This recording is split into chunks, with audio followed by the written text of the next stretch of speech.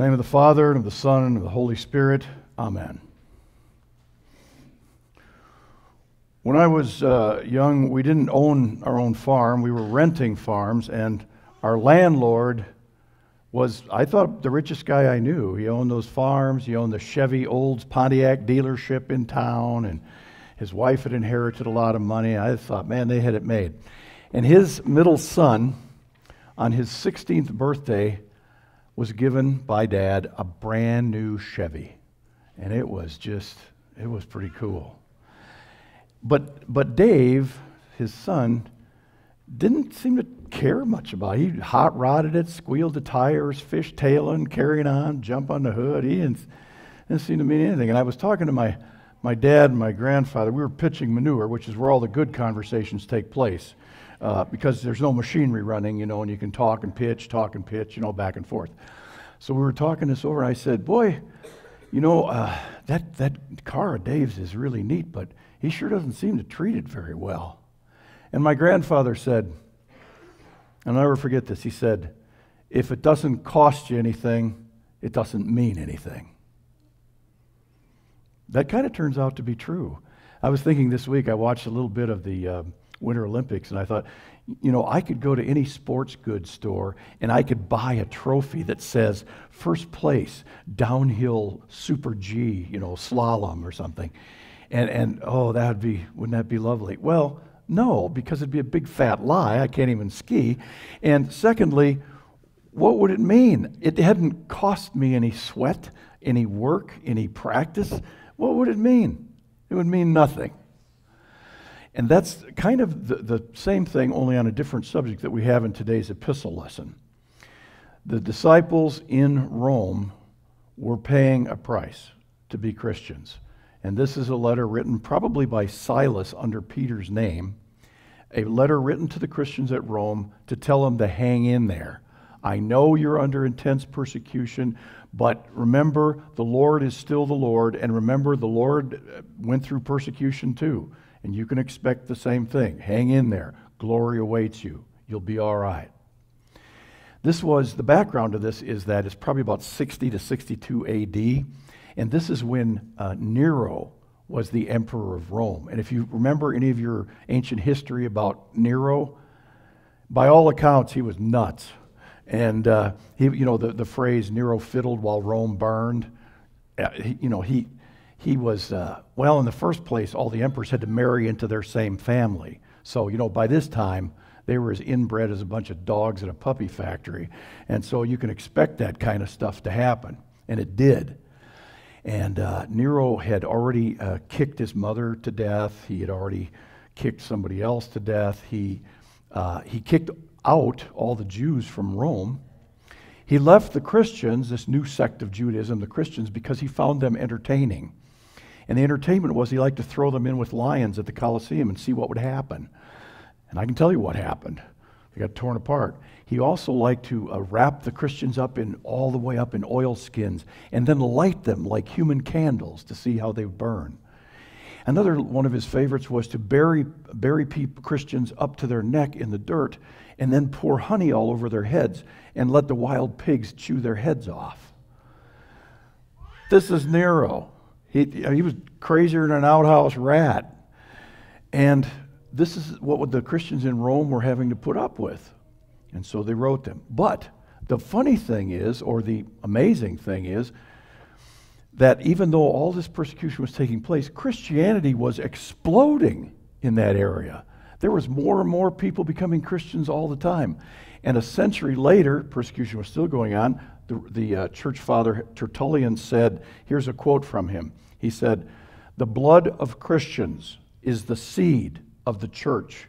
The more we are mown down, the more in number we grow." Unquote. That's pretty remarkable. The more persecution there was, the more Christianity seemed to explode. But the same thing happens today. If you've been reading a Christian Century or any other publications, you would know that where it costs somebody something to be a Christian, that's where Christianity is really growing. Parts of China, Korea, some South American place, African, places like that. That's where it's really exploding. but it cost them something to be a Christian there. And I was reading a couple stories. One was a woman by the name of Margaret Chu. She was in a labor camp in China during the Mao era, and she was kept there because she refused to renounce her Catholic Christian faith. And then there was another fellow in the Sudan who was beaten every day in a prison by Muslim guards because he refused to renounce his Christianity. Both of them were able to escape at various times, and they both made their way to America. And they both said the same kind of thing. They said they were just overwhelmed at the kind of freedom to worship however you wanted that there was in America. They could worship anytime, anywhere, with anybody they wanted to. It was just overwhelming to them. But the thing that made them wonder, and they were dismayed and chagrined to see that the people who lived in America didn't seem to care one way or another about that. No big deal. And most of the people around them didn't worship, didn't do anything religious that they noticed. And they wondered about that. How can that be? Christian writer C.S. Lewis of Chronicles of Narnia fame one time said, I think that the devil has changed his strategy. I think that he told his minions, don't make it hard to be a Christian, make it easy for them, and soon they will not care about it at all. And that does seem to happen. It does seem to happen. Now, I don't know if it's going to take some, I remember a pastor saying a few years ago, it's going to take a lot of persecution before America turns around and realizes what it's got in terms of we need to worship God and follow Christ. Well, I would hate to think we'd have to have that in order for us to turn around and follow the Lord, but who knows? I was reading a survey, it was, I think, University of Houston about 7-8 years ago. It's a little dated, but I still remember it. And it said that in their survey, 44% of the people believed that there was no sense in trying to gain any wisdom about, from the church or holy writings. And 19% said in the survey that they didn't think that it made sense to even try to find any meaning in life, which is pretty grim. It's pretty grim stuff. But here's the thing. Well, I don't know what's going to happen in America, persecuted, not persecuted, but right now we're not. Except for school and church shootings, we're not under a lot of pressure just culturally. So right now, we're not in any danger of being persecuted. We are in danger of being patronized. Maybe not in danger of persecution, but certainly in danger of being patted on the head. And so, you like that Christian stuff? That's fine, Mom, go ahead, If you like that antiquated, irrelevant stuff, feel free. That's what parents hear, if they're honest with you. So we're not in danger of persecution. We're in danger of being severely poo-pooed because it's easy. Well, even though we're not under that, kind of corporate persecution, I would tell you this. People are still watching you for your personal trials and tribulations. Maybe not over being a Christian, but watching you as a Christian. They're watching you to know, how is it that you meet calamity with serenity? How is it that you meet grief with hope? How is it that you meet derision with acceptance? Where do you get that stuff?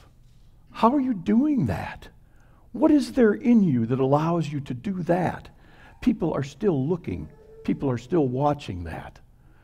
And so whatever happens, I don't know, whatever government there is, whatever persecution there is, whatever time we're living in, be aware of this. God is still God. The Lord is still the Lord.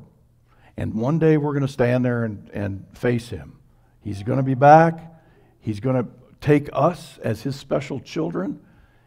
And He is going to say, well done, thou good and faithful servant.